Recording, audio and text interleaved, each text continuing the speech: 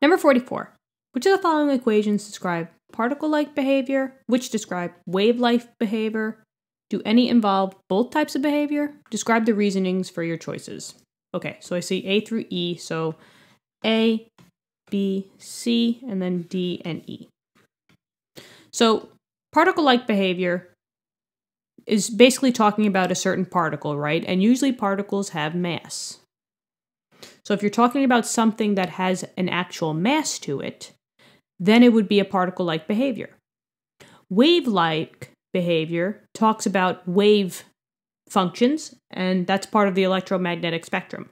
So if you're talking about waves and part of the electromagnetic spectrum, I'll just put ES for short, then you're talking about wave-like behavior. So wavelengths, frequencies, frequency is a V. Particle-like behavior is a mass, so that would be M. Sometimes it could be one, sometimes it will be the other, and sometimes you could have both. So let's see. A, C equals wavelength times frequency.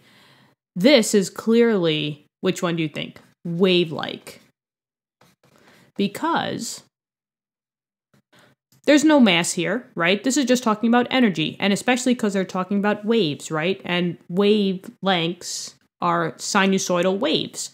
So this clearly is a wavelength behavior. Describe the reasoning for your choices. You can say something like there's no mass, and also because it's, talking about something that you can find on the electromagnetic spectrum, so the ES. I just don't want to waste your time trying to write everything down here. You guys can pause this video if you want to kind of write it down for yourself.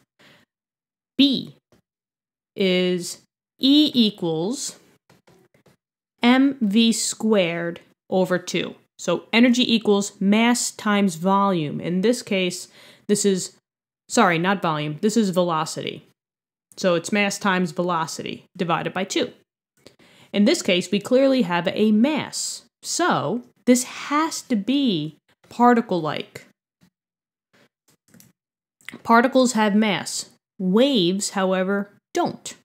So energy does not have a mass.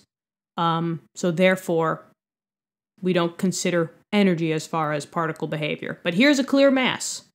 So it has to be a particle-like behavior. So that gets rid of B. C. R equals n squared A0 over Z. This one's tricky, right? There's nothing that tells me that there's a mass. There's no M. And nothing that tells me that it's a wave, kind of like wavelength or frequency. But we've seen this formula before. What was this talking about? It was the radius of basically how far an electron was away from the nucleus. So they're talking about electrons. Is electrons represented as particles, or are they represented as wave-like? Electrons are represented as particle because they have a certain mass to them. So this would be particle-like.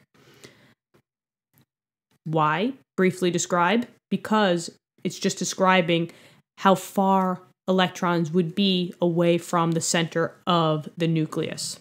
Particle-like. D. E equals HV. So we have energy equals Planck's constant times frequency. The V here is frequency.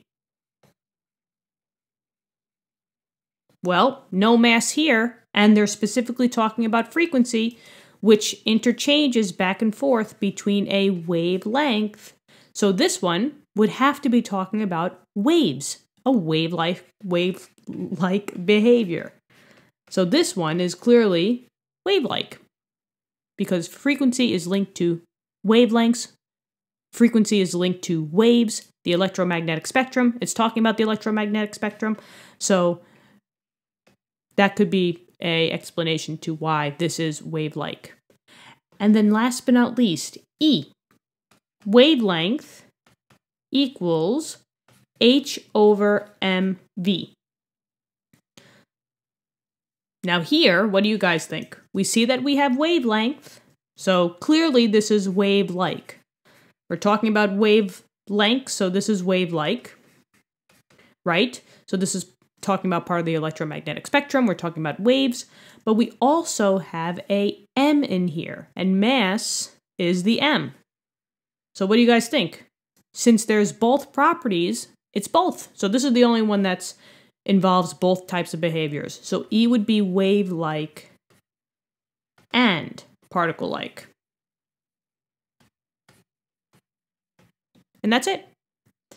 Guys, this one was fun. This one was easy, just kind of understanding all the different formulas. Basically, we've seen most of them except for B and E so far, but they'll probably be coming up soon. All right, so thanks so much for tuning in. Tell your classmates about us. Thanks so much, guys. Have an awesome day. See you in the next question.